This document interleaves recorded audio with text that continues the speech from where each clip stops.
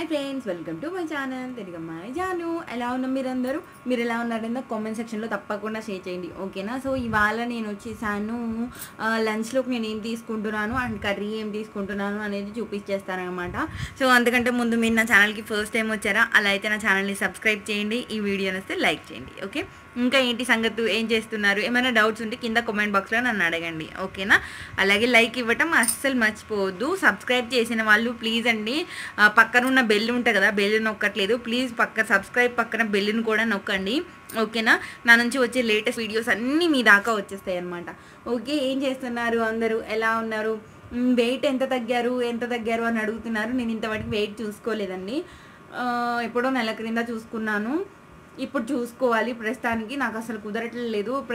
నాకు 2 పెళ్ళిళ్ళు వచ్చాయి, వెళ్ళాలి. ఒకటి హైదరాబాద్, ఒకటేమో విజయవాడ ఉంది. సో మ్యారేజ్లకి వెళ్ళాలి, ఇంకా చుట్టాలు ఉన్నారు. అలాగే మా చోటుకి జ్వరం కూడా వచ్చిందండి. సో వాడిని చూసుకుంటాం కొంచెం కష్టంగా ఉంది నాకు. ఇంట్లో పని అంతా ఇప్పుడే అయింది, జస్ట్ నాకు ఇప్పుడే అయింది, నేను ఇలా వీడియో దగ్గరికి వచ్చానమాట.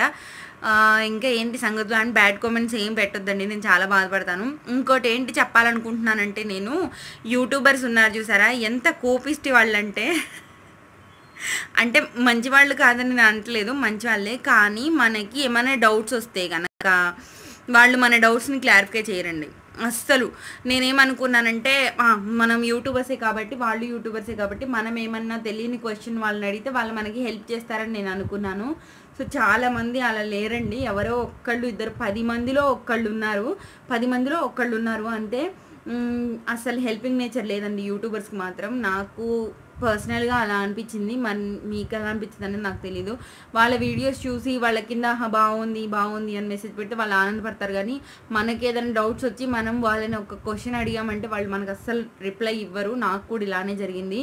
ఒక యూట్యూబర్ని వాళ్ళ హస్బెండ్ని వాళ్ళ బాబుని చూపిస్తుంది, కానీ చాలా నీతి మాటలు మాట్లాడుతుంది, కానీ నేను ఒక్క క్వశ్చన్ అడిగినందుకు తను నాకు రిప్లై ఇవ్వలేదు. పైగా నేను చెప్పను, నేనేమి అలాంటివి డిస్కస్ చేయను అనింది. నేను ఎన్ని మెసేజెస్ పెట్టాను, ఎన్ని కామెంట్స్ పెట్టాను, ఒక్కదానికి కూడా నాకు రిప్లై ఇవ్వలేదు ఇన్స్టాగ్రామ్లో అనమాట.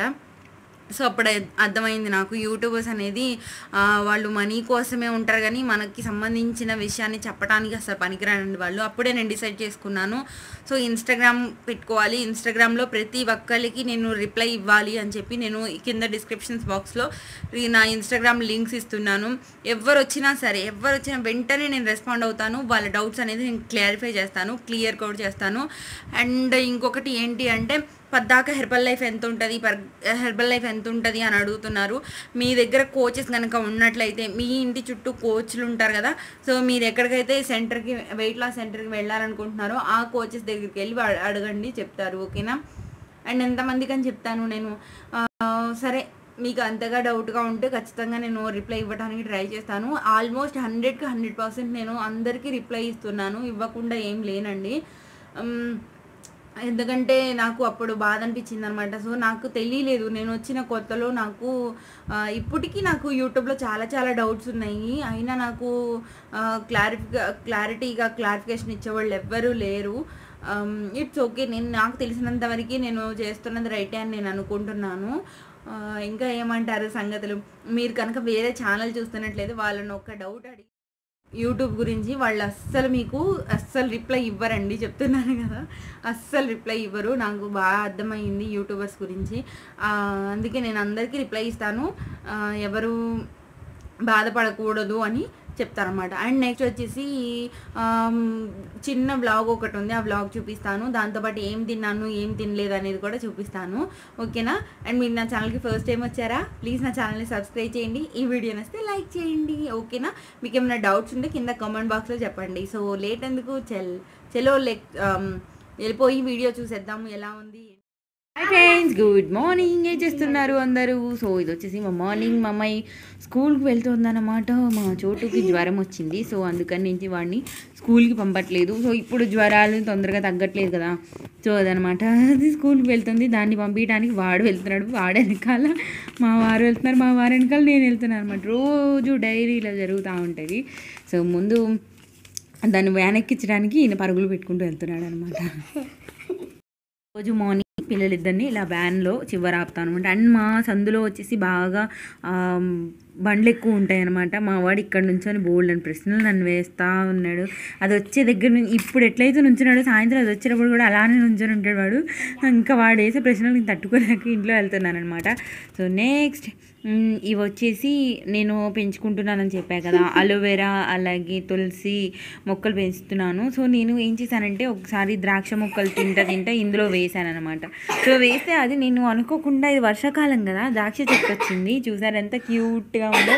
అండ్ ఇక్కడ వచ్చేసి నేను బత్తాకాయ తొక్కల్ని ఎండబెడుతున్నాను. ఇవి ఎండిన తర్వాత మనం ఫేస్కి యూజ్ చేసుకోవచ్చు, స్క్రబ్బర్ లాగా ప్యాక్ లాగా సూపర్గా ఉంటాయి అనమాట. అరవకండి, సూపర్గా ఉంటాయి. తర్వాత లోపలికి వచ్చిన తర్వాత వాడికి ఇడ్లీ పెట్టాలి.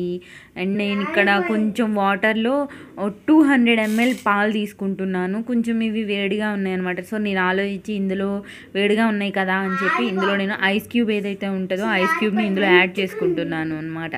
So afresh already తాగేసాను.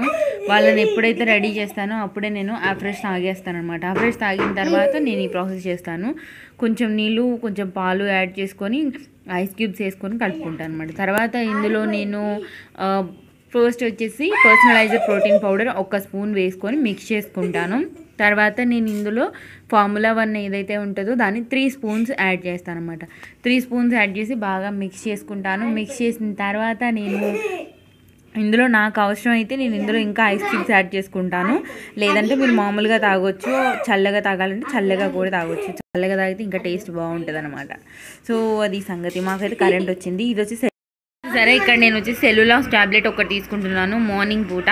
So cellulose tablet ఇలా ఉంటుంది. సెల్యులాస్ రోజుకి 3 times యూజ్ చేయాలి, పొద్దున మధ్యాహ్నం సాయంత్రం. హలో ఫ్రెండ్స్, ఏం చేస్తున్నారు అందరూ? పొద్దున్నే మార్నింగ్ టిఫిన్ అయ్యిందా అంటే అఫ్రెష్ డ్రింక్ తాగారా లేదా అనేది నాకు కామెంట్లో చెప్పండి, ఓకేనా? ఒకవేళ మీరు మన ఛానల్కి ఫస్ట్ టైం చూస్తున్నట్లయితే ప్లీజ్ నా ఛానల్ని సబ్స్క్రైబ్ చేయండి. ఈ వీడియోని వస్తే లైక్ చేయండి. నేను చేస్తున్నాను ఇక్కడ కోడిగుడ్డు ఫ్రై అనమాట. నా స్టైల్ కోడిగుడ్డు ఫ్రై అంటే నేను ఎలా చేస్తాను అనేది చూపిస్తున్నాను. అండ్ ఇక్కడ వచ్చేసి నేను దీన్ని లంచ్లోకి తీసుకుంటున్నాను అనమాట. నా ఒక్కదానికి కాదు, ఇంట్లో అందరికీ, ఓకేనా?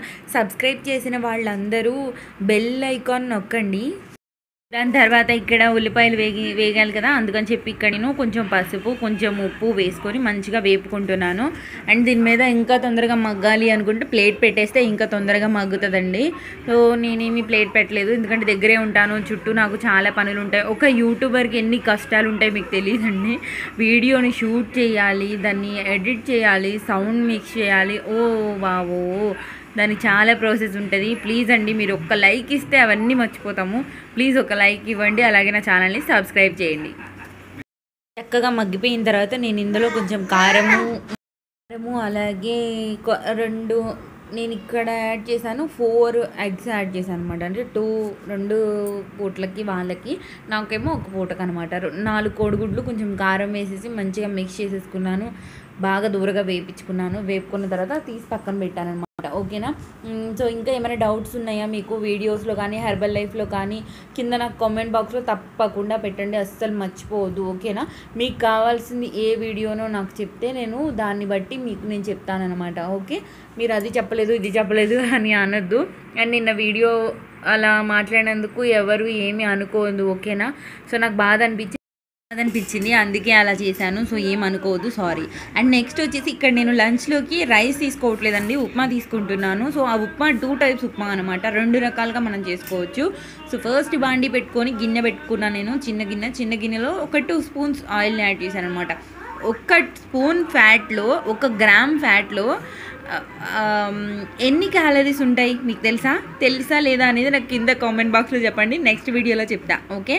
1 గ్రామ్ ఫ్యాట్లో ఎన్ని క్యాలరీస్ ఉంటాయి మీకు అర్థమైంది కదా? 1 గ్రామ్ ఫ్యాట్లో ఎన్ని క్యాలరీస్ ఉంటాయి అనేది నాకు కింద కామెంట్ బాక్స్లో చెప్పండి, ఓకేనా?